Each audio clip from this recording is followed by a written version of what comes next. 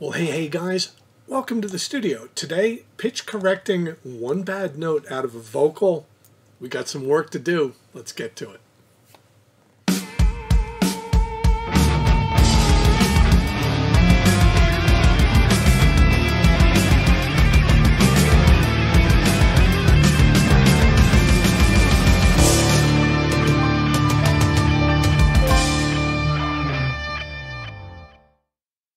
Let me show you what the finished product will probably sound like based on a couple tracks that I've recorded. This is Gary Numan's Me, I Disconnect From You remake. The alarm rang for days. You could tell from conversations. I was waiting by the screen. Couldn't recognize my photograph. Okay, that's me getting kind of close to it. Now, that's double tracked, but I intentionally recut a poor vocal. Here it is. The alarm rang for days. You could tell from conversations. And that's what we're going to attack. The top two tracks are the keepers. The one on the bottom is the one that I intentionally kind of messed up. What I'm going to do is I'm going to just try to get a ballpark idea where in this recording things went haywire. The alarm rang for days. Ooh, and there it was, right around in here. So here's what I'm going to do. Step number one, I'm going to take this entire track and duplicate it. Control D, boom, now I got two of them. And what I'm going to do is, I have two tracks. I'm going to take all the content from the one I just duplicated and delete it. But I have a secondary track there. Now I'm going to verify where my issue kind of is, and I know it's around here. Oof. Okay, so I want to zoom in. This is in Ableton, by the way. I'm going to zoom you in as well. And as we get closer, we'll be able to find exactly where that bad note is. It should be, I think, this one, but let's see. Yeah, it's definitely this one right here. And what I want to do is I want clean margins. But what I'm going to do is I'm just going to grab this bit with clean margins, and I'm going to drag it down exactly into the track I created as a duplicate. Now, if I listen to this, you shouldn't be able to hear any difference. It'll just, you'll be hearing one track, then you'll hear the other track. And I can see that I got that problem nice and isolated. Now I have my keyboard set up here, and I was able to kind of figure out what that melody was on my keyboard. It turns out it's kind of based out of a G major. It goes... And I will hear that note as being super incorrect when it comes up, but let's see where we're at. Yeah, and really what I need there at the very end of that is I'm gonna need a G, which I am nowhere near. So what I did was I added a MIDI track all the way down here below where this vocal is. I know the note that I want to G. I got my keyboard ready. I know where G is. Right when that note comes up, I'm just going to play a G on the keyboard. We're going to set it to record. See how we do. The alarm rang for days. And there's my MIDI note G. It looks like I came in a little bit late, but we don't really care. We'll figure this all out in a second. I did go ahead and rename this track Bad Vox, and right when it happens you can actually see the meter will line up, but only on that word. The alarm rang for days. And there it was, and right at that moment you could see the MIDI note was there. But here's the little bit of magic. On this MIDI track, and this is in Ableton, I can say MIDI 2, and I can pull it down and I can assign it to Bad Vox. Now I got to be a little bit clever here. I am sending that MIDI note over to this channel. Now if I bring up my autocorrect, this is Waves Tune Real Time. It's a little more expensive than the normal Waves Tune unit, but it has a really cool feature. Let me see if I can zoom you in here. And right here it says MIDI input keyboard. And I can turn this button on that says target pitch. So check it out. You're going to watch this keyboard in the Waves Tune plugin identify this G note when it happens. And what it just showed you was it showed you it trying to snap that vocal to a G. Well, it was a little bit iffy. Listen again. It didn't. It made it to a G eventually, but listen to this. Yes, yeah. It kind of got there eventually. So here's a couple tricks. When you're looking at the actual MIDI track itself, what I can do is, if I'm clever, I can look at this track and I can take this note here and just pull it forward. And I can see on my main screen now, this MIDI note actually starts before that vocal even came in. Okay, you guys might be curious, why did I separate the bad note out of this track? And it's for this exact reason. Sometimes I want this MIDI note to come in before the bad note was sung. Now, if I had all left this on one track and then set up my pitch correction to follow a MIDI note, and then I hit a G, and I hit it early, it would have snapped whatever note was prior, would have also been snapped to G. But it's on its own track. I can drag the MIDI note way ahead of it. Pro tip. Okay, so here it is with the MIDI note prior. Let's see if it gets to the G on time. And there it is, ahead of time. Not so bad, but there's even more we can do to it. Just like with any kind of automatic pitch correcting software, we're usually kind of messing with the knob that allows us to change the speed of what's happening with this. Now, I got it dialed way down because I want it sort of instantaneous. Let me crank this up and you'll find even with the early MIDI note, it's going to kind of take its time getting that note all the way down to a G. Let me turn it up so this will be really obvious. Wang for jazz, like really kind of shaky. If I crank the time all the way down, it's going to be a real T-pain kind of note. It's going to, no matter what, it's just going to be G and it can't possibly be anything else. And that's a little bit robotic even for a Gary Newman song. So all I'm going to do now is I'm going to kind of tweak it to give it a little bit of time to get there and hopefully be more human sounding. That's a little bit much still. That's much better, and I don't really quite like it when it's all the way down. The other thing that I'm going to do is I do have an amount of correction that I can apply to this thing, and let me see, if I take it down to maybe 70%. Ooh, let me bring it up to 95. And let me bring it to 97. And let me just make it a hair faster. It's probably not the best possible fix I could get with this, but you know what? We're going to put it in the mix. We're going to check it out. It is a double-tracked vocal. It might be okay. Let's see. And here's our test. The alarm rang for days. You could tell from conversation.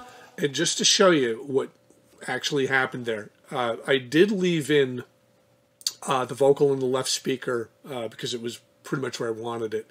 My normal right side one is off, and what we're listening to was track 6 and 7. This is the one that had the bad note in it. It's been MIDI corrected, but only in that one spot. So now I have my left-right field, and does this sound unnatural? The alarm rang for days. You could tell from conversations. If I wasn't listening for it, I probably couldn't hear it, and probably neither will your clients. There's great software out there from Melodyne where I could have just seen an image of this melody and I could have just grabbed it and pulled it down on that one word. Waves actually has something similar in the other Waves Tune plugins that are not the real-time ones. You can do that exact same thing. I'm not actually a giant fan of that. I would actually prefer to play it on a keyboard and use MIDI to control it, and I can go back and edit the timing of that MIDI any way I want. I'd rather play it than mouse it. But that's just me. Now, there's some cool things that you can do with this other than that. Maybe you're composing a song, and you may have sung it one way, and you can think to yourself, well, I'm a player.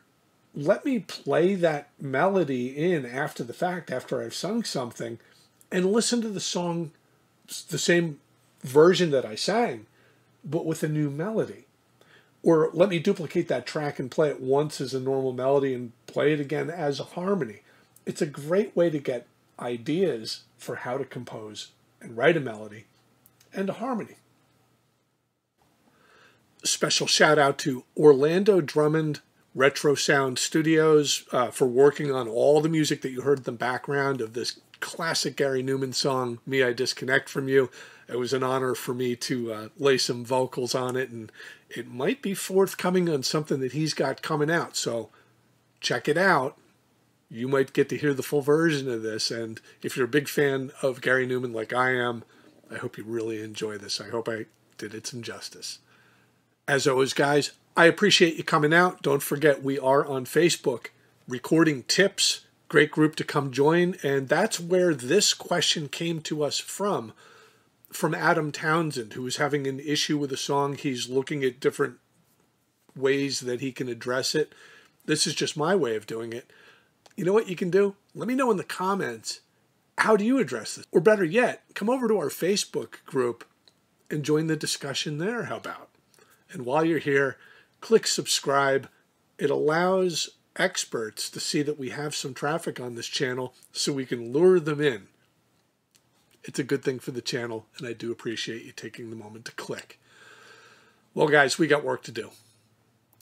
Let's get to it.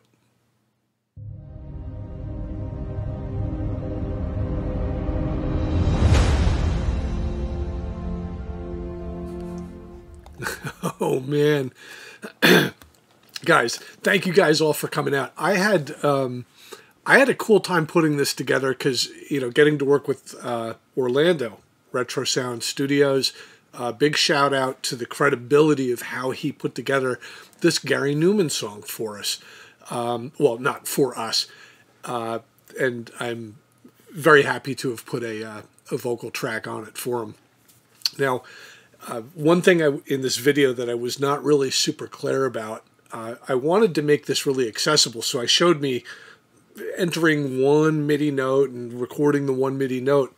That could have just as easily have been a melody where, you know, days, and if I went, you know, da-da-da, it would have gone days. It would follow anything that I would have done. And I use this as a composing tool. I mentioned it briefly in the video, where I can just kind of monotone, almost like rap a lyric. And then I can go in on my keyboard and record MIDI underneath it and have it appear as a melody when I listen back to it. And I can edit the MIDI, or I can replay it, or I could say, oh, I like that. And I would never probably use that in a song other than as a guide.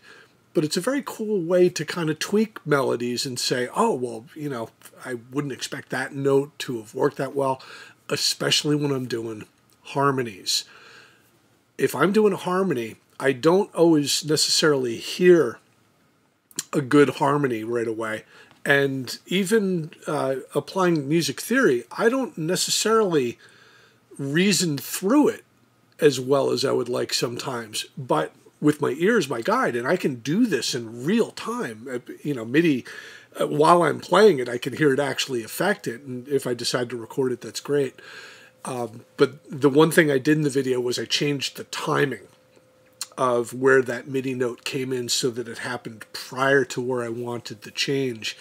That's something that I found is actually with this plugin, even if I record something that I like on the keyboard and it's kind of lining up with the timing of the vocal, I do find that shifting it slightly ahead gives it, I think it gives the Waves Tune Real Time a little advanced notice of where you expect it to go. Like it knows the MIDI note that you want it to be on 100 milliseconds later. And that way I can kind of turn the delay up, like you saw me do in the software, how quick it reacts to something, and really get a more natural sound out of it. Now, I did kind of compare to in Melodyne, where you could have, I could have gone to that note, found the note and dragged it down to a G and it would have hit a G, and I could have, ramped it up to give it like a kind of a natural sound. If I was spot fixing a single note, like you saw me do here, using the other versions of Waves Tune or using Melodyne, or there's other software out there that does that, for a single note fix, I could go either way. However, being able to apply MIDI and to put melodies in or put harmonies in or try a bunch of things like that, really can't beat it. I find a huge advantage to working that way. And I will mention one other thing about it too, that if I'm not playing any MIDI notes at all, it's still doing its pitch correction at whatever speed and at whatever percentage I have set if I leave it all on the same track. Well, depending on how much pitch correction I would want on a normal track, if I don't want any, that's when separating it out will really kind of be helpful. And if I do want a hair of pitch correction on everything anyway, I don't necessarily have to separate it out. I could have just all of a sudden during the chorus played one or two notes in MIDI and had that button selected in the software so it knew to snap it to the MIDI note. But in the absence of the MIDI note, it just turns it into its normal mild pitch correction that you may not even know. You might not even know that it's on. So much to talk about this. Big shout out to Adam Townsend, who in our group in Facebook, Recording Tips, brought up these ideas of how can I address this specific thing, and I've been talking to him a little bit about this. Check out his latest mix that he's got up on the group. He is really coming into his own as a fantastic engineer. And this was a little trick I thought that could help him. I know he ran out and bought this plugin when I said, yeah, if you have this, you could just do notes on the keyboard. So hopefully this will give him some pro tips on doing that. So Brian, Jarrett, Oren, Joe, thanks guys for coming out. I always have a wonderful time with this. Thanks for staying overtime with us as well. Got any questions? Ask down in the comments or pop into our Facebook group, Recording Tips, where beginners, people with some skills up through experts, come and ask your questions there. We'll always give you the straight answers.